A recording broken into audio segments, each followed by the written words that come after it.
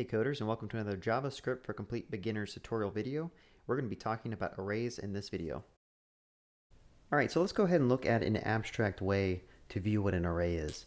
To start off, an array is just some type of object that holds a collection of other things. So if I were to just go ahead and declare some random variable called array, or ARR, and set it equal to, now this is kind of like pseudocode, but just an empty object which has a bunch of different locations to put other objects.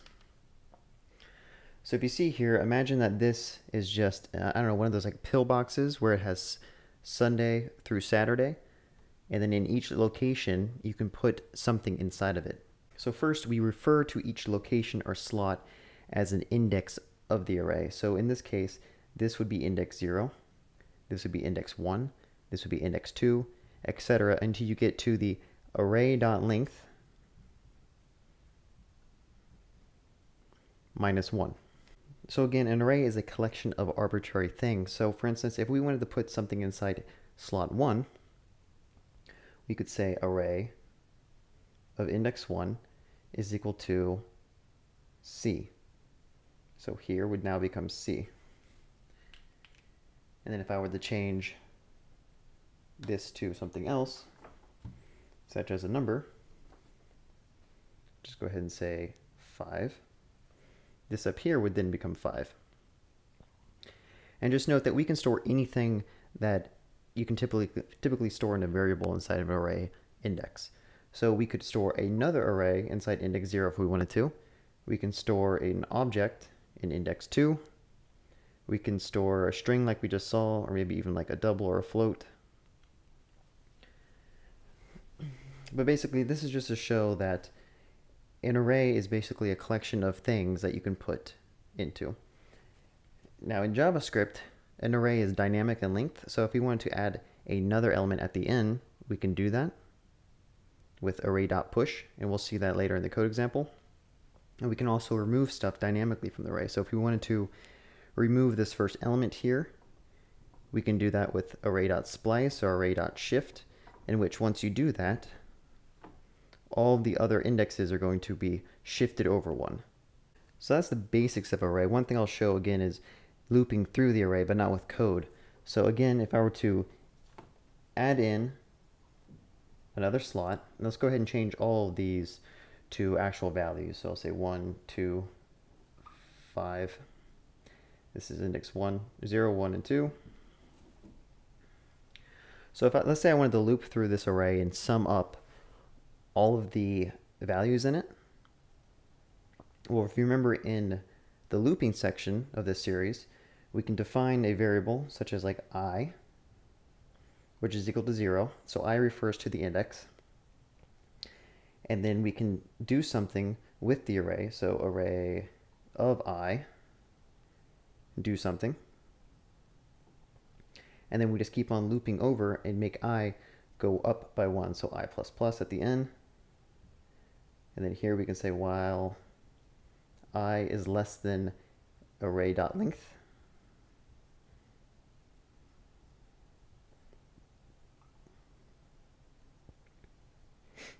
I know we talked about summing it, but we'll just say set everything equal to 0.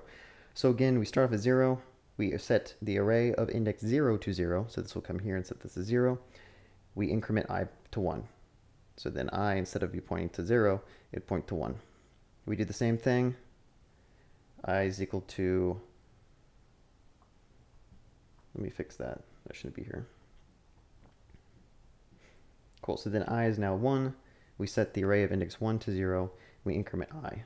So I is now pointing to 2. We set array of index 2 equal to 0. And then we continue to increment I until we reach the end of the array. So array.length minus 1 or I less than array.length.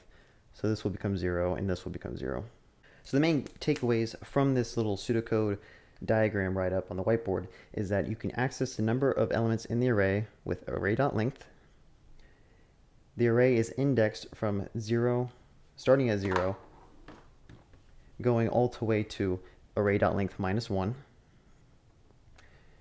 We can remove stuff from the front of the array, so we can splice this, which would shift all the indexes. We can move from the n, which doesn't affect any of the indexes, and we can assign or clear, like for instance this could be null, any index in the array to whatever arbitrary JavaScript value that we want. So let's go ahead and look at some code examples. Alright, so let's go ahead and start writing some arrays in JavaScript. So the first thing I need to do is, like in the whiteboard example, let's go ahead and declare a blank array. This is how you do it in JavaScript. You do var, the name of your array equals, and then these empty brackets. So you do the opening square bracket followed by the closed square bracket. And then if I wanted to actually have it defined, so like right now this is an empty array. If I wanted to have it defined with some pre-existing values, I could do so by just passing them. So in this case, we have an array with 4 values, 5, 5, 2, and 3. And then to demonstrate all those different indexes that we mentioned, if I were to print out index 0, 1, 2, and 3, go ahead and run this at the bottom, we see it prints out 5, 5, 2, and 3. And that's because, again, each index starting from 0 to array.length is equal to these values. And then to also demonstrate, if I were to loop through the array, so again, starting at 0, go until the end of the array, or array.length, let's go ahead and just print out array of the index that we're currently at. So I'll remove those console logs, and I'll rerun our program. And note that it prints out the exact same thing, because now we're just looping through the array and printing out the console of that index on line 7. So that's how you declare an array in JavaScript. This is basically how you loop over the array, so you should probably have this memorized by now if you have already watched the looping part of the series. So now we can also show how do you push something new to the array. So in JavaScript, the keyword push is attached to the array prototype. So we can do arr.push and give it some arbitrary value like 10. Now if I were to save this and run this, it should push 10 to the end of our array. So now we have 5, 5, 2, 3, 10. If we wanted to, let's say, overwrite values, we can do that like so. So I'll say the first index is going to be equal to null, and the second index is going to be equal to null. So again, run this. We get null 5, null 3. And then removing from the front element of the array, we can do array.shift. So now it should remove that first 5. So I'll go ahead and say run that, and we see that it removes the first 5. We only have 5, 2, 3. We can also do array.splice, give it the index you want to remove, and then give it the length that you want to remove. So again, say at index 0, remove one element. Again, we get 5, 2, 3. All right, so we covered adding to the array, removing from the array, removing particular elements or indexes from the array, pushing to the end of the array, overriding values inside the array, looping over the array. I guess the last thing we can kind of go over is an array holding other things inside of it. So for instance, like we mentioned in that tutorial, an array can hold an object, it can hold an array, or it can hold whatever primitive that you want.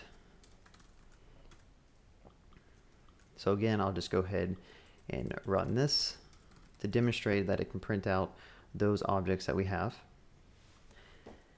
So if we wanted to go ahead and attach something to that object, so we can say the object on line 6, which is array index of 1, go ahead and attach some property. So I'll say name is equal to Bob.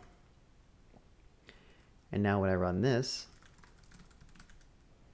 we see that the object at index 1 now has the property Bob on it. And then also to demonstrate adding something to the array embedded on line 7, we can say array index 2, because remember this is 0, 1, 2, dot push, and we're going to push a string to this array right here on line 7. So now if I were to run this, we see that we added hello to the array that was embedded in our array. So this is kind of important to understand, because later on when we do 2D arrays or more complicated nested arrays, it's good to know that an array can hold another array and how to like operate on that. So for instance, if I wanted to just print out this hello string I could do so by just saying console.log array of index 2, which again will grab me the 7, and then give me the first index of that array that was returned, which would be whatever value is inside of this. So see that it prints out hello here. So that's basically a lot of the majority of the basic functions that you're going to be using for arrays. They'll get more complicated, and there's a lot more additional useful helper functions attached to the array prototype that you can use. But I think we covered the basics of what you need to know to hit the ground running, to start creating your own applications, your own scripts down the road. All right, so that pretty much wraps up the introduction to arrays in JavaScript for complete beginners. If you enjoyed this video, go ahead and give it a like and a thumbs up, and please subscribe. All right, thanks for watching.